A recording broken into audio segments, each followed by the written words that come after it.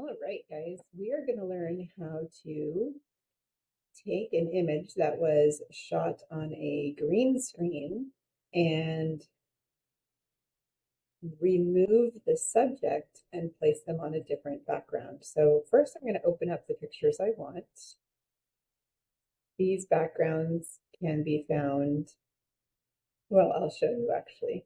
You'll go to the Student tab over here, and then you will click on Common, and you should find the backgrounds in there. I think I have this extra folder here, Mandel Photo, and then backgrounds, but start with the students and then Common, and then you'll find all kinds of things. If you want to see what they look like bigger, you can view them as large icons, and then you can see so many choices. So really there are probably hundreds to choose from, but I've selected a snowy scene and a sports scene. All right, so just as a reminder, if you want to see your photos side by side, you can go to Windows, Arrange, and Float All in Windows. I like to do that. So let's just take this one picture here of Trent, and here is how we will select just him. It isn't really going to matter that our backdrop had wrinkles in it. We're going to go to Select and then Color Range, and you'll see this box pop up here.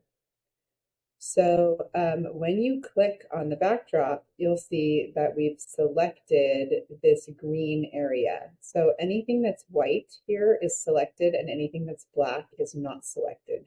So if I click somewhere else, you'll see that it's not selecting all of the green, which is going to be a problem for us. So start with just clicking where you feel like the color represents most of the background. And then to add more to it, you'll hold down the Shift key and click in these areas that are still gray that you want to be the background, like these dark lines. You see how it's adding to my selection because I'm holding down the Shift key while I'm clicking these.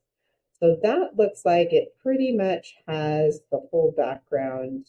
I feel like the whole background now is showing white, maybe a little bit still there. Okay. So if we slide this fuzziness back and forth, you can see now it's selecting all of the person too. And if we slide it back, it's selecting less of the background. So we want to kind of find a good spot, probably somewhere around 50, but you can play with it to make sure that the person is completely black and the background is completely white.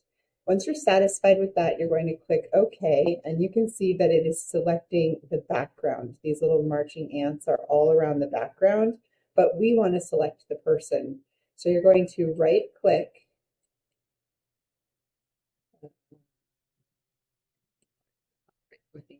right click. So maybe you have to be on like this. Oh yeah, you do have to be on this magic wand icon over here. So I'm going to right click and choose, where is it? Select inverse. Now it has selected the person. We need to go to this move tool. This is the one that allows us to move things around in Photoshop. And now we can move our person over onto the backdrop. Okay, so we can see he's too big, right? But if you have this box checked right here, this is really important. It's a step that a lot of people miss. Make sure that box is checked, and then you can see the corners of your image and you can resize the person that way. So this might be like a, baseball team picture or something. I don't know. After you're done resizing it, you need to hit enter to lock in that resizing, and then you can go to like layer and flatten image, and that will make it all one image, and you can save it as a JPEG. But if you find that maybe some of this green that we missed bothers you, we can erase it. Remember that you can see layers. Where's my layers box?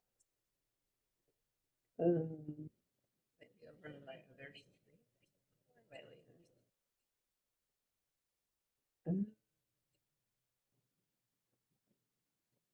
Here are my layers. It's stuck down here. Okay, here's my layers. So this top layer you can see is the person, and the bottom layer is the background.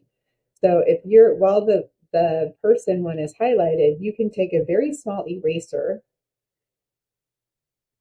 and erase some of that green. If you wanted to be like a perfectionist, we could erase some of that. So that's up to you. And it's exactly what it seems like it would do. it erases and shows the background through. It might show up more here on the white, but you can always do that to touch it up if you were going for something super, oh, that's a little much, right? Control Z will undo anything you've just done.